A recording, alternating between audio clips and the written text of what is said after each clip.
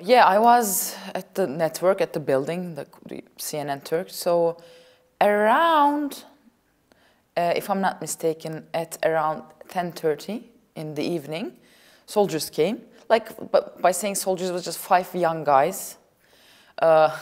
You know, they were young and inexperienced. They got into the building. They were kind of shaking. They had guns in their hands, but you could see they didn't know what they were doing. Probably that was the impression that I got. So they were saying like, "Cut the lives, stop the lives, stop the," and then nobody took them seriously. To be honest, everybody was like, "Yeah, yeah, whatever." And then we kept on going. But then police came. We saw police, and I was like, "Oh, now there's gonna be a clash." So I was a little timid, and then police came too, and all of a sudden, around at the same time, right after the police came, I don't know how these people were organized, but pro-AK Party groups started coming in front of the channel, and I'm not their favorite people. So I was just, there's the 5 young soldiers in the channel, police coming to raid, and I tried, you know, getting out of the building. So what happened is, just as I was getting out of the gate, I saw the crowd. They were like yelling and almost running to the network, like in a huge group. And I saw a police guy, probably he saved me. He said, "Don't look back, directly run to me." And he took me, and then he led me to the car park, like behind the building. And then this crowd raided the channel, AK Party supporters, and to be honest, they kind of looted the place a little bit. They stole some computers, some, you know, TV sets, whatnot. But then, of course, you know, it was said that these people, the people, saved the channel. But no, I mean, that wasn't the case. Basically, there was a police operation, and basically, you know, supporters of, or people who were saying they were supporters of the AK Party kind of looted the building. The police, was they attacking the soldiers, or Yeah. were they working together with the soldiers? Or? No. They police came, special forces, and they arrested these 5 soldiers who tried to, you know, whatever, took over the channel. Did the police cooperate with the crowd outside, the AK Party crowd? The crowd were cooperating with the police, in a sense. Very interesting. Did you have any chance to talk with any of the soldiers? Oh, no. Chat with them? No, I didn't. We didn't really talk to them. There was just the manager said, the editors who are were leading the live, no, nobody listened to them, basically. So they didn't actually know why they were there? It looked like that. No, they were pretty young, 5 kids, basically, and like you could see they were shaking. God knows who sent them there, told them what, you know. I don't know. It looked like they didn't know either. Do you know what has happened with these 5 guys? Oh, yeah, good question. Actually, I haven't followed, but they were arrested and, you know, They were not accused lynched? of a coup plot, probably.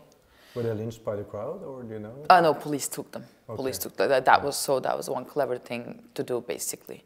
Prevented the lynch. Police prevented the lynch.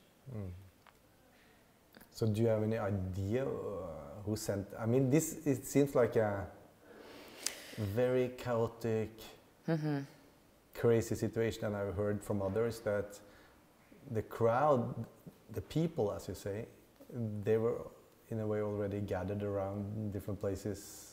Well, listen, almost before the soldiers were there. Yeah, there are different information given. What happened that day, I mean, Turkish army, we know Turkish army, and Turkish army knows how to run a coup, that's all, to be honest. So, but, I mean, that night specifically, my show finished at 9.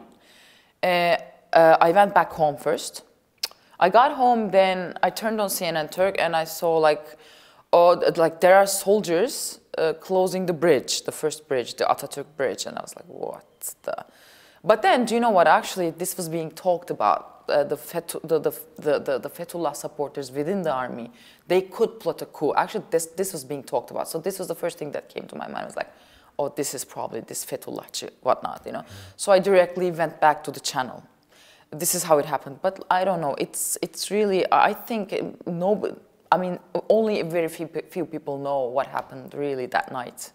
because there are different contradicting stories that people tell. So at first, for example, some of the people who saw the incident, they're saying, first there were like some soldiers on the bridge, there was nothing, and even some people were supporting them because people did not understand what's really happening. And then some people say they saw some vans, white vans, carrying some civilians with some guns. So once they came, then the atmosphere have changed. Then crowds started gathering against the soldiers, whatnot. So it's really chaotic. God knows what happened. I mean, I don't know. I mean, you as a well-known journalist in Turkey, have you tried to figure out what happened? Have you sort of used your journalistic experience and well, do you know? Try to find out? Actually, no, not so far. I really did, because it's just like, what I feel is we cannot know now, because everybody's in jail, or the coup plotters, and if there was a fair jurisdiction in Turkey, yes, we would have learned, but look at the situation, God knows. I mean, we don't know what these people are telling, what really happened. You can, like, everybody's in jail. And actually the soldiers, the ones that were arrested during Ergenekon Balyoz cases, even they don't want to talk. When you want to try to talk to them, they're always like off the record, yeah, well, we'll talk later. That's what they say, actually. These soldiers are really discreet in Turkey. They don't want to say much. It's impossible to understand that the soldiers are the bad guys. I mean, it's huge groups of people that are really, the soldier put down the weapon, and then it's a huge group of AK Party supporters that lynch them when they are laying down. Of course. And the thing is, remember, Turkish army, I mean, there is the professional branch of Turkish army, but everybody does their military service in Turkey. So most of their guys, they were just doing their military service. Young guys who just went to the army to serve for like a year or so, and they're killed. And God, probably most of these guys, like 22-year-old, 21-year-old guys, they didn't know what was going on. How could they? They were just simple ranger guys, Well, Akın Öztürk is being accused of leading the coup d'etat. He's in jail right now. Well, he's being accused of that. But we don't know. I mean, what was Hulusi Akar doing that night? It's really a big question mark. Yeah. This is interesting also that it was a national investigation about the coup, but it was closed down quite soon after it was opened, and some of the main players were not interviewed at all. How come? How is that possible? Hulusi Akar and... Because now all the system in Turkey is designed to protect only one guy. Which is the head of the state and head of the government and head of the party, AK Party right now, which is Mr. Erdoğan. The whole system is designed for that, that's it. So basically nothing is opaque anymore, we don't know anything, and it's impossible to learn something. The state institutions, they don't really give information to anyone, not journalists or not to the citizens. So as I said, probably we're never gonna learn unless the regime changes in Turkey, to be honest. Would it be possible to have an international investigation to understand what happened? Well, like in this situation, not at all, because we don't have free jurisdiction, basically, we don't have free judiciary system. How is this going to happen? It doesn't look good. Even if there was like a heroic judge or something, or a heroic, I don't know, state attorney who wanted to investigate this, well, who's gonna guarantee his safety or her safety? No, I mean, impossible. Do you have any idea how it was planned, or who is actually behind it? I mean, all the international Secret Service bureaus, they say that they are sure that Fethullah Gülen was not behind it. Well, actually, I wouldn't be that sure. Well, not him as a person. What I see, actually, he's a senile old person right now, and we know he has diabetics and whatnot. But though I have been following this Ergenekon Balyoz cases back in 2006-07 as a journalist, and I remember back then, well, this was, yes, there was a Fethullahist organization, and there were Fethullahist people as a sect. This is both a religious sect and a political sect. And this sect actually had an aim to topple the Kemalist secular state. This was their aim. So it all started with Ergenekon Balyoz cases. I totally remember, and this is when everything started to, topple down, crumble in Turkey. Turkish system started crumbling with Ergenekon Balyoz cases. So what happened back then?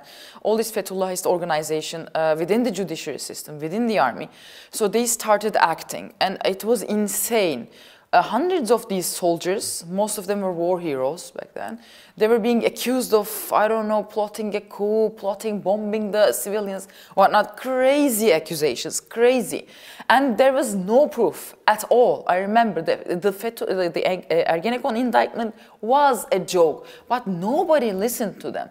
All these poor soldiers, poor commanders, they were like trying to defend themselves, but nobody listened to them because the Fethullahist media was really strong, and such an atmosphere was created in Turkey. Even if you said, wow, stop, like there are a lot of question marks in this case. What's happening about Ergenekon? If you said this, you will be finger pointed as a coup plotter, as like a coup lover. So nobody could say anything. And they put hundreds of people, journalists, soldiers in the jail. And the only thing these people had in common, they were all secularists. So the system started crumbling down here, and yes, it was obvious. So they changed the system in the army, basically. Maybe not Fethullah himself, but yes. We know he has diabetes, he's sick, and when you listen to him talk, he sounds delusional. Yes, not probably he himself, but there was the organization. And after Ergenekon Balyoz cases, they took over the army. That's a fact. And now, from the Turkish army, nothing left. Then it seems like what happened on the 15th of July is a sort of repetition of the Ergenekon Balyoz cases. It's a sort of revenge from a different angle, maybe from a perspective, were Kemalists within the army involved somehow? I don't know. I've talked to some soldiers. I mean, they cannot be clear about that either.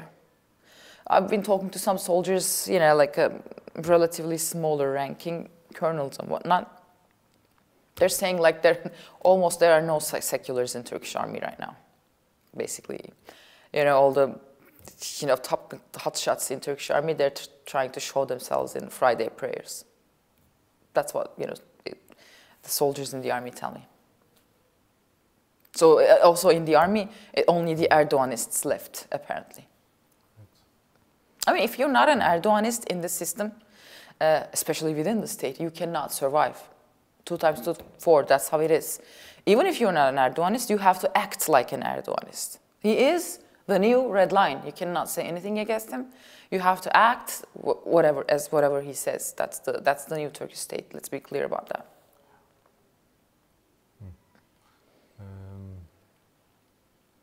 I've heard that they actually started making it must be, and everybody say that it existed lists of who should be arrested. Because they started arresting people already 2 o'clock in the night, on 16th of July, very early. That the list of who should be arrested, they started to prepare these lists already in 2008, 2009, and so on. Well, actually what happened is before all these Ergenekon Balyoz cases, this is what the Turkish army, Turkish army was the guardian of the secular system, right?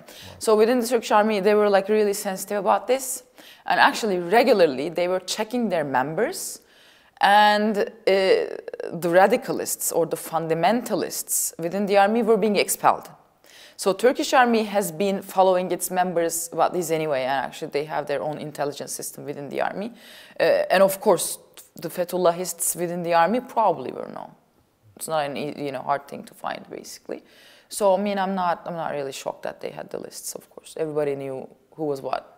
I mean, within the media, we know who was Fethullahist, who was not. Because after a point, actually, in the beginning, they were hiding themselves. But then, after the system has changed, people were proud to say, like, I'm a Fethullahist. They used to say, Hizmet Hareketi. It was like, they were like, proud, I'm from Hizmet Hareketi. So basically, they were out in the open. Everybody was saying what they were. So. After the Ergenekon. In that period, totally, yes. Yeah. Yes. Fethullah Gülen and Erdoğan was good friends for long while and cooperated. Yes, or because supported each other in a of way. course, Fethullah Gülen and Erdoğan, they had the same goal. They were acting together. It was to change the system, basically, topple the secularist system. And once the system was toppled, Mr. Erdoğan did not need Fethullah Gülen anymore. So it was a baggage for him, you know. Why carry this baggage for the rest of your life? So, you know, Mr. Erdoğan decided to dump this baggage, and that's how all this hustle started. With quite dramatic consequences for hundreds of thousands of people. Yes. Do we know any numbers of the supporters of the Hizmet? Well, yeah, actually, apparently they were not much, but they were influential within the state. Actually, Fethullah Gülen, he had all these videos about that. I watched a few of them. It's amazing. So in one of his videos, he was saying, Turkish state is confiscated by the Balkan migrants, but we're going to take that back. So what he refers to is, you know, the republic was established mostly from the migrants from the Balkans and the Crimea. Basically, people, Turks who were living in the Balkans and Crimea after the Ottomans were dissolved, they came back to Anatolia, and they were the ones who were active in creating the new secular Turkish Republic. And actually, this is, I mean, probably this is another rift in Turkish society. The secularist Turks from the Balkans and more conservative Anatolia. So Fethullah Gülen was referring to that. So he saw the secular state as some sort of an imported European-style thing, basically. So this was his aim, to change the state anyway. Like, he has speeches about that. So actually, if you watch his previous speeches, it's like out in the open what happened, basically. And how he organized, the easiest thing to organize ignorant crowds is by religion, of course. You know, he started his own sect, religious sect, and his aim, and also in this sect, these young people were being educated and led by this, like, go to the state, get into the state ranks, be a bureaucrat. So all these people, they started like getting into the state somehow by hiding themselves, by acting as if they're not followers of Fethullah Gülen, by acting like secularist Turkish citizens. They got into the state institutions, basically the army, like also the state itself. So that's how it happened. But after, like, in the first election, after all this happened, after the rift between Erdoğan and Fethullah Gülen was out in the open, as journalists, we were wondering that too, you know, what's going to happen now? Is AK Party going to lose the elections because now it's all, you know, Fethullah is not supporting anymore? Nothing changed in terms of voter preference. So apparently it was just 1%, 2% of the society, this Fethullah Gülenists, basically, but they were in influential positions. Yeah. Is it any basic difference? I mean, if, let us say that if Fethullah or Hizmet would have taken the power, because it's a strange rhetoric. I can't really understand this rhetoric all the time, you know, because Erdoğan is saying that Gülen is a fundamentalist and he wants to produce a very religious fundamental state, you know, and these things. But it seems for me like Erdoğan is doing just precisely the same. Is it any basic difference between, if you think about these two figures as leading of both their different type of organization or whatever? How do you say that? They're two sides of a coin, basically. Yes, they're the same thing. Like, they were acting together up until very recently anyways. If Gülenists won, what would happen? Let me tell you. Fethullah Gülen would not say anything. They were not going to say it was the Gülenists who took over, whatnot. They were always going to hide it. But they would eliminate everybody who were against them in time. So basically, for people like me, who are normal, I don't know, who want simple democracy, we would be eliminated anyways. So our fate was sealed in a sense.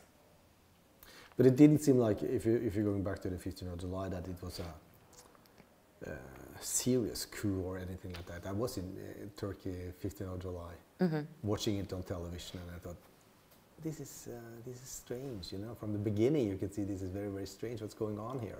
And the people are sitting, they say, we know what a coup is. this cannot be a coup. I mean, if the Turkish military want to do a coup, this is not how they do it. They are well organized. It's the largest military in Europe.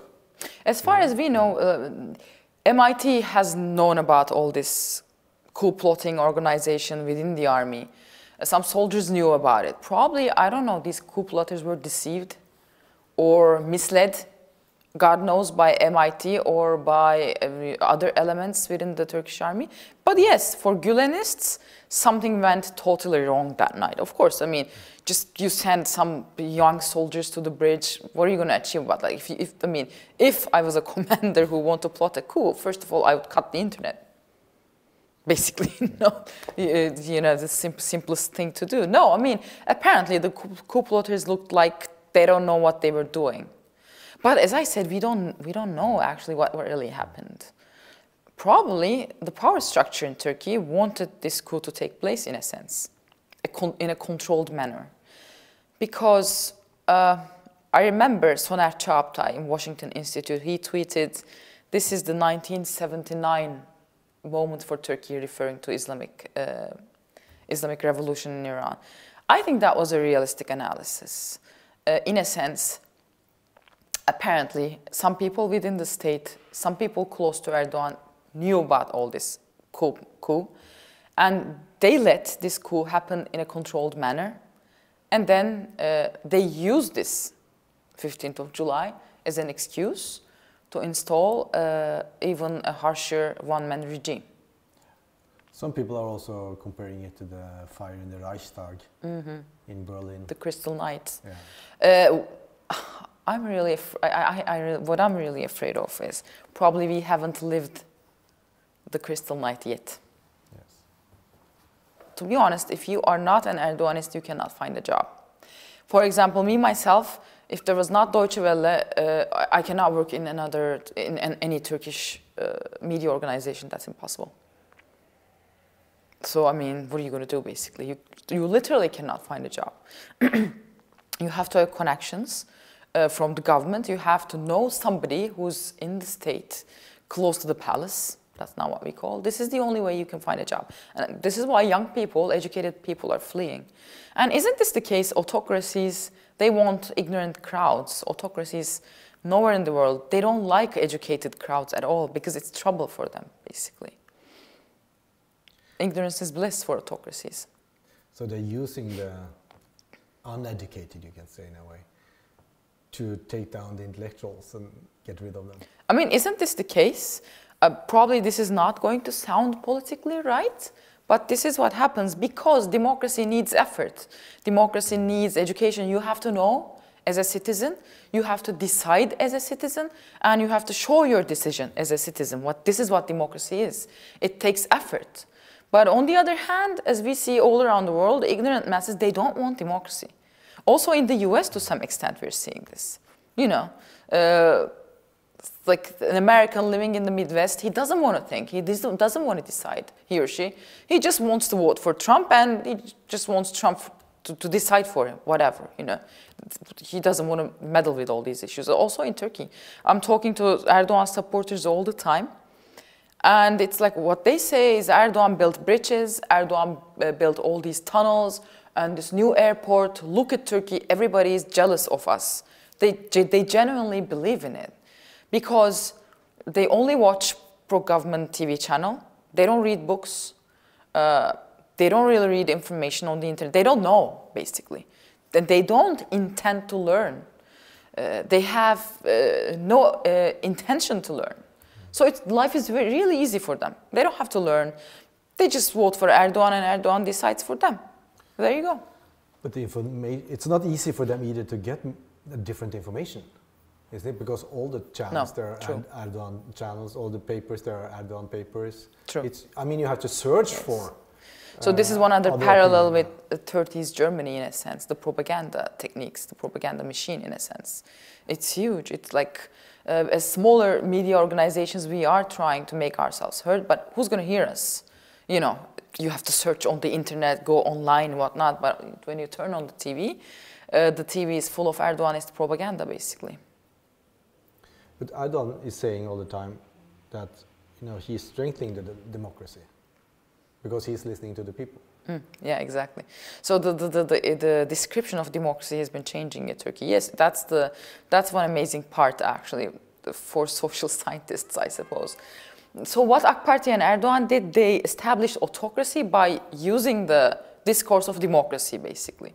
Yes, they said we want democracy, we're fighting for democracy. They used this discourse to establish a full-blown dictatorship. Amazing, So you say he's not respecting democracy. He doesn't want to strengthen. He's using democracy, but he's not want to. This is the new style of autocracy. Actually, we see this like in Turkey, in Serbia, also in the Balkans. All these new generation of autocrats, they love elections. What is this rhetoric? Anti-European rhetoric. Well, he has learned he can play European leaders. He calls Germans and Dutch Nazis. But then 2 months later, everything is forgotten, and German state wants to work with Erdoğan. So he has learned he can play anyone. He totally knows this. He knows he can say anything he likes, but then they're going to come back to him to trade, So probably Europe should be more critical of itself in a sense. I mean, like, you're being called a Nazi, do you understand? I mean, have we forgotten what happened in Second World War?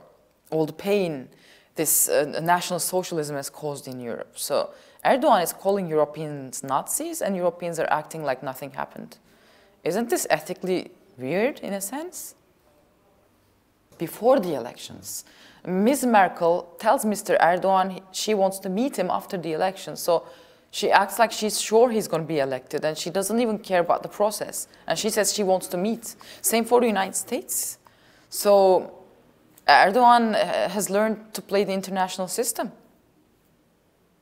But why is he criticizing Europe so harshly? What is the meaning of this rhetoric?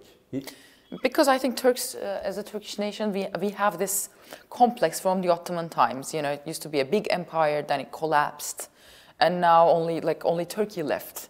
So I think Turks, in their social history, or social in the unconscious, they have this feeling of resentment, I guess, and he's playing to that resentment all the time. This makes him gain points within Turkey because people don't follow what happened afterwards. He just yells at Merkel, he just yells at Dutch and the United States in front of cameras, and everybody thinks he's water-based. They think, oh yeah, look at Erdoğan, how strong he is. He's like an Ottoman Padishah.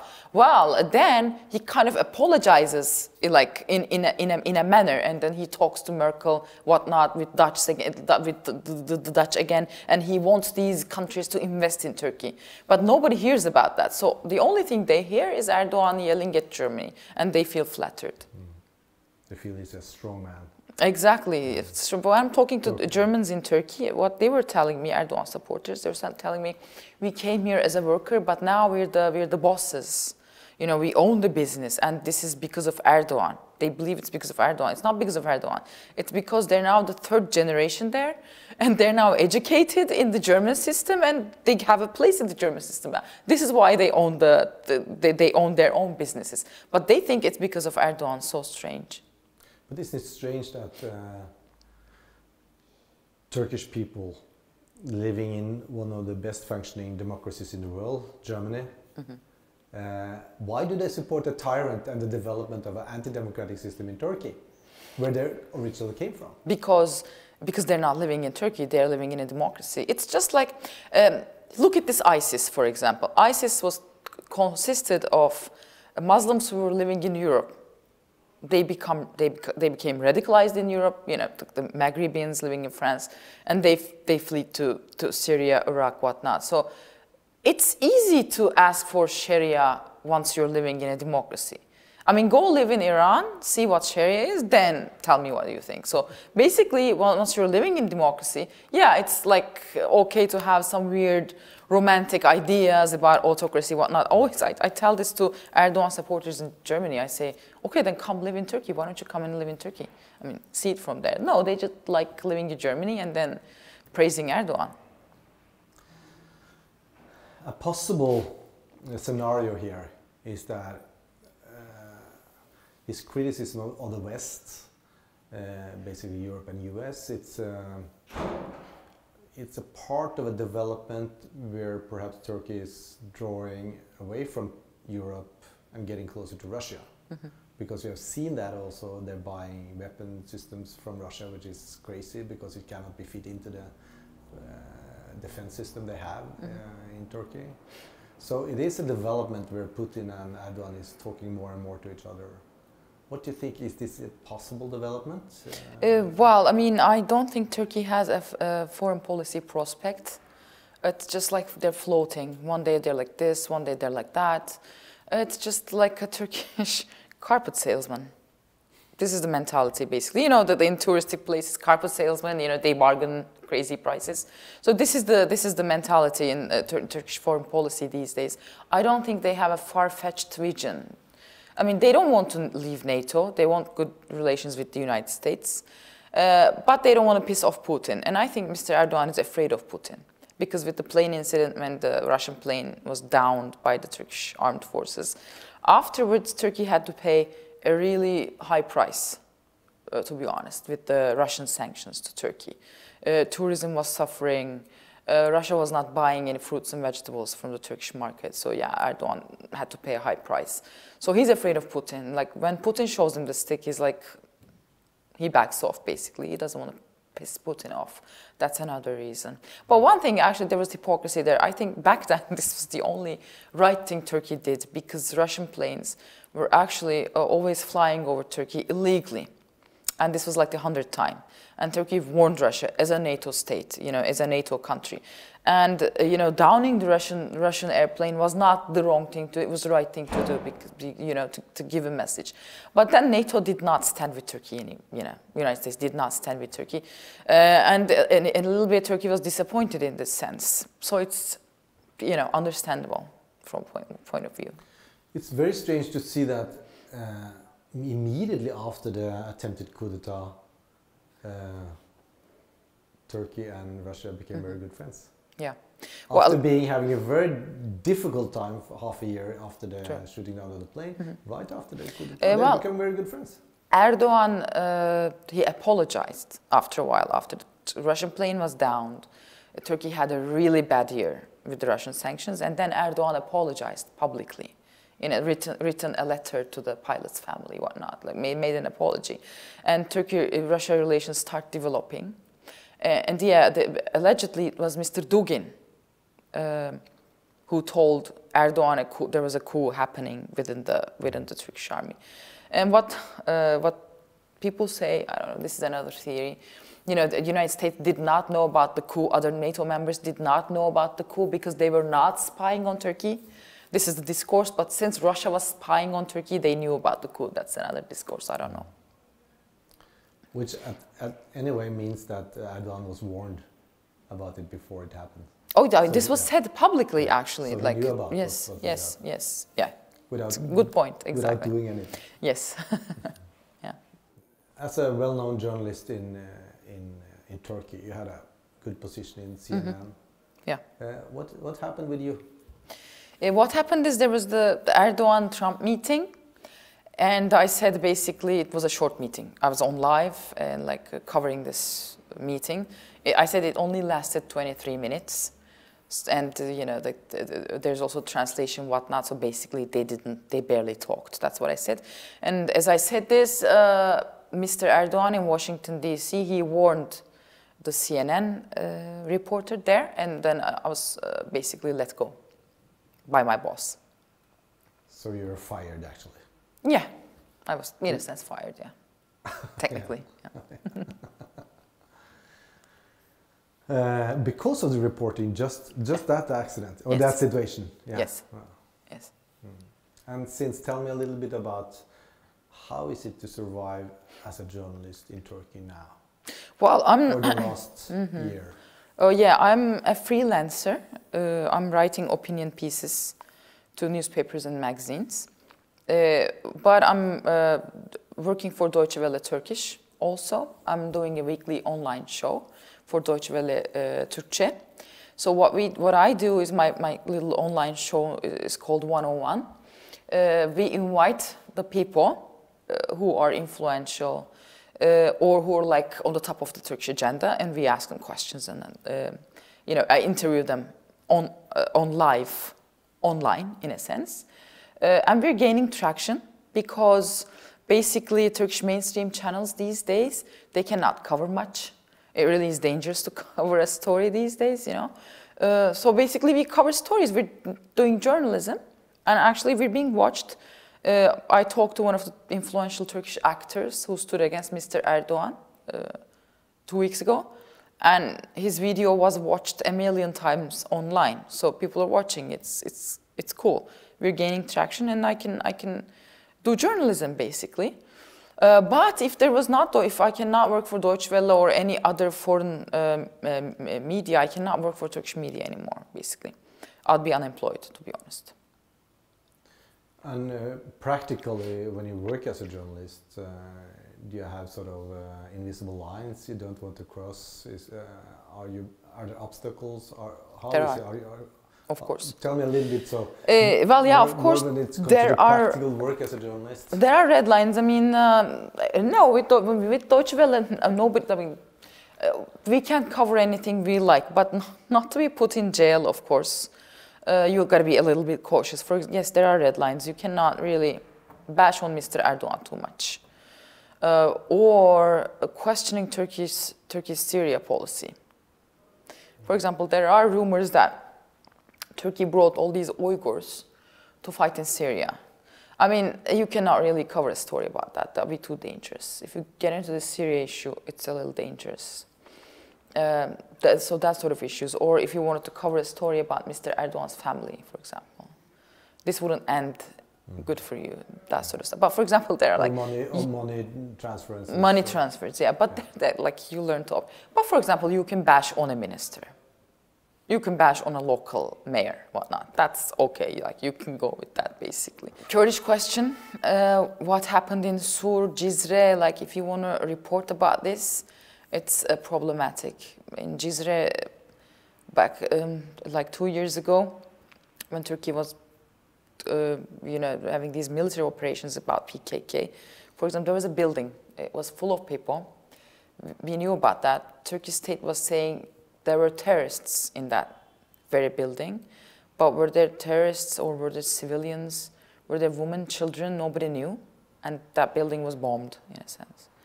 Like what happened that night there in this building, it's a big red line. You cannot really cover it. You'll be in trouble, basically. What's your inner state of mind when it comes to seeing that so many of your colleagues are being arrested every day? Mm-hmm. Turkey has more journalists in prison than the rest of the country together. Yeah. The rest of the world together. Suddenly you wake up one morning and your colleague is arrested and in prison. And this is happening. We are getting the phones and we are getting the messages all the time. I think what is being here living with this. True. I mean, what happens is like, yes, of course, I have sleepless nights. I had Mücella Yapıcı on my show. Mücella Yapıcı was a very, very influential woman, an architect. She was like one of the leading voices of Gezi movement. Gezi movement did not have any. I was a protester also in Gezi. There were no leaders, but she was one of the leading voices, like an mature lady, an architect, a city planner. She knows, like she was talking about all these issues. So I had her on my show the other day, and then I thought, oh my God, I hope they don't open an investigation about against us, since we had her on my show. Of course I have these thoughts all the time. But you what are you going to do? If they want to arrest you, they don't need an explanation, or they don't need an excuse. If they want to arrest you, they'll arrest you, basically.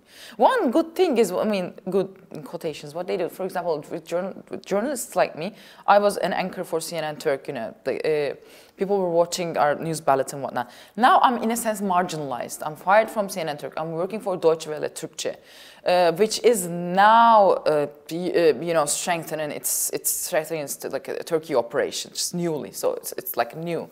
Not many people know about that. Not many people watch Deutsche Welle Turkish. So what they did is they marginalized me and people like me. So it's only opposition who are following us and listening to us. I'm not really talking to their waters. So I'm not a danger anymore. So this is one thing that relieves me. Probably they will not arrest me because of that, at least.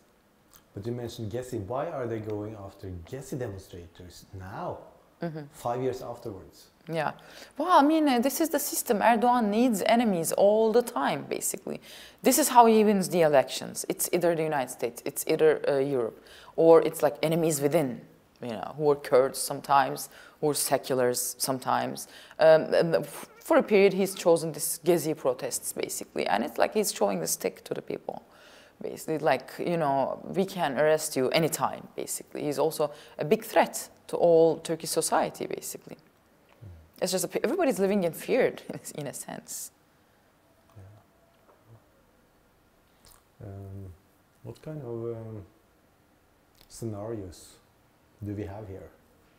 I expect more authoritarianism, to be honest. It's going to be much worse. Opposition is meaningless. They're void in Turkey. There's no opposition, you know. So no, yeah, I mean, it's going to be much worse before it gets better. That's what I think. Is it possible for Europe to have any other stand here, or another position, take another angle toward the Turkish situation than what they have done? We talked about Russia-Turkey relationships and why is Mr. Erdogan so timid and so careful towards Mr. Putin? Because Mr. Putin applied sanctions in Turkey. On the other hand, I understand Western leaders, when you talk to Europeans, European bureaucrats or MEPs, they're saying, listen, what can we do? I mean, he's a legitimate leader, he's being elected all the time. Turkish people want him, it's not our place, you know, to talk against Turkish people, whatnot. We're going to work with this guy. I understand this stance. But let's remember what is European Union and what is European values are about. What are European values are about? Let's talk about that. Again, if you like, all of us together. Because once you start turning a blind eye on authoritarianism, it's going to come and catch you also in the end. We're sharing the same world. And Turkey is, like it or not, Europe's neighbor in a sense, let alone being a candidate. You cannot displace Turkey. Turkey is here. It's always going to be just next to Europe. So do you really want to work with an autocrat as Europe? You know, having created European principles, Western principles of democracy, human rights. Do you want to work with an autocrat? That's a question. That's an ethical question I think Europe has to ask itself. I understand being pragmatist, and I understand being a politician. You know, yes, Turkey is a big market. Probably there are investment opportunities. I understand, and it's sometimes. As an investor, it's easier to work with an authoritarian guy. You know, you can reach him with a one phone call. Get your thing done. You know, it's easier. You don't have to go through all this bureaucracy, whatnot. Yes, this is a pro in a sense. But then, as I said, you know, Turkey is your neighbor. And if you let this authoritarianism grasp even more power, it's going to hit back to you. That's what happens. It's not only near to us, it's an ally. I mean, quote unquote ally, yeah. It's a part of NATO. You know? Yeah, yeah. It's a strange thing, you know, that we are receiving, not only Norway, but all the European countries, we are receiving thousands and thousands, no more than 200,000 refugees from Turkey. And we accept their situation and we give them the right to stay as refugees in our countries. Which means that we are accepting that there are there is a problem. There's a problem in this country. But at the same time, we don't say any, or the politicians don't say anything about. So it's a double moral here, which is really strange to follow. And you know, I mean, it's not really easy to be a refugee. I mean, imagine me, I'm like almost 37 right now. I have a career here. Like, if I flee to Norway, what am I going to do? Be an Uber driver? Like, start all over again from zero? Start a career from zero? It's not like oh, all Turks want to flee to Europe. No, I mean, we have to go to Europe because we have to. It's not the easiest thing. Leave everything behind and start from zero with zero networks on this world. This is the hardest thing to do, basically, you know. But yeah, this is one of the grave consequences of authoritarianism. People have to flee and start from zero under really hard conditions. I was once talking to this French investor fund manager, actually. And so what he was saying, we were talking about politics, and he said, It was like a business lunch, and he said, well, you know, at the end of the day, it's like every society has its own characteristics. And for example, French, they fought for democracy, they had the French Revolution, they stood against authoritarianism and dictatorship and that. So, you know, Turkey did not do this, Turkey has to do this also. But then I thought, you know, the situations with French Revolution, can you imagine the technology and the surveillance the state has these days? Even in France, can you imagine having another French revolution with this level of technology and surveillance? It's impossible.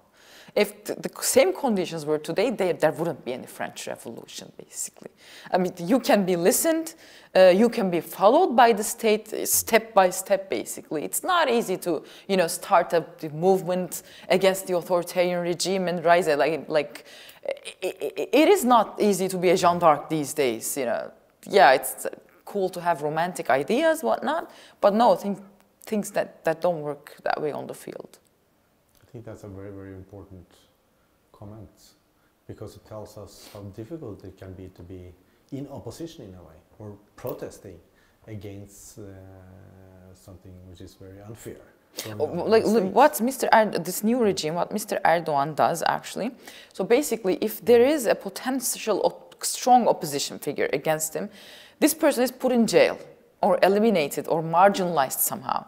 So he just keeps domestic opposition in a sense, like not dangerous opposition for him. Let's be honest about this.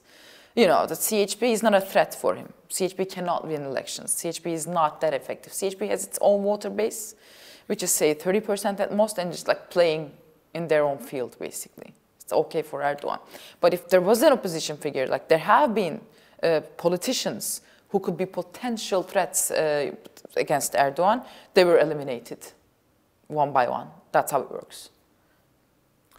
And especially he has eliminated people from his own ranks. Of course. I mean, everybody starting AKP together with him, they are all kicked out now. Of course. AKP in 2002 is a totally different structure from AKP today, basically. I think that's important too, that the changes of the party. Very important. AK Party is now, AKP is consisted of Erdoğanists. When AKP was first formed, there were like Islamists within AK Party, centrists, you know, center-rightists, a couple socialists even. You know, these people were in the AK Party ranks. They were promising something new, like a new understanding of democracy, whatnot. Some people bought this, some people did not buy it, but like in time, Erdoğan eliminated everyone he doesn't like within the party, basically. All these people, all these big guns, hotshots in the AK Party back then are now sidelined. But also these people, I mean, they're all, you know, partners in crime in a sense. They cannot stand against Erdoğan because Erdoğan owns the state mechanism. He knows everything about everyone. So it's not really easy to come up against him in the system. But he must be, in one way, he must be afraid of some of them because they know a lot. They must know a lot. But Erdoğan knows a lot about them too. Yeah. Basically. So this is what I'm saying, they're like partners in crime. Like they know a lot about each other. Yeah, right. Also in Norway in the 30s, no, not in the 30s, but in Norway we talk about 40 to 45 under the Second World War. We had escape routes going, you know, out of Norway to Sweden because Sweden was an independent country. And it's the same thing now. We see from Turkey, people are establishing escape routes. Where they fly over the mountains or across the sea or especially across the river. Oh yeah, so, yeah, Meriç River to Greece, yes, there had been incidents, yes. Well, I mean, I think what happens is rather, yes, if there's like, if these people are under surveillance, if they're like close to Gülenist organization, yeah, they have to flee. Some doesn't have passports, their passports are confiscated. But I think, but the others are just fleeing by planes, basically, through legal means, seeking asylum. I think this is rather the case for Turkey, right? A lot of people are going both ways. Some are going straight out with planes, with flights. But a lot of people are fleeing across the...